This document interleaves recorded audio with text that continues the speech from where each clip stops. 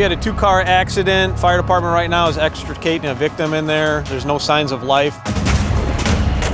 Subject who was driving the vehicle was arrested for driving under the influence of alcohol. They have prom here at Crete-Monee High School tomorrow, and we're trying to simulate an auto accident to kind of get the message home that drinking and driving isn't going to be good. And what can be the end result when students choose to make bad decisions. Not only could this be damaging financially, but it could kill somebody. If it deters somebody from drinking and driving, it's a huge deal. I believe it's highly effective. We try to do these every year, and we haven't had any accidents on prom.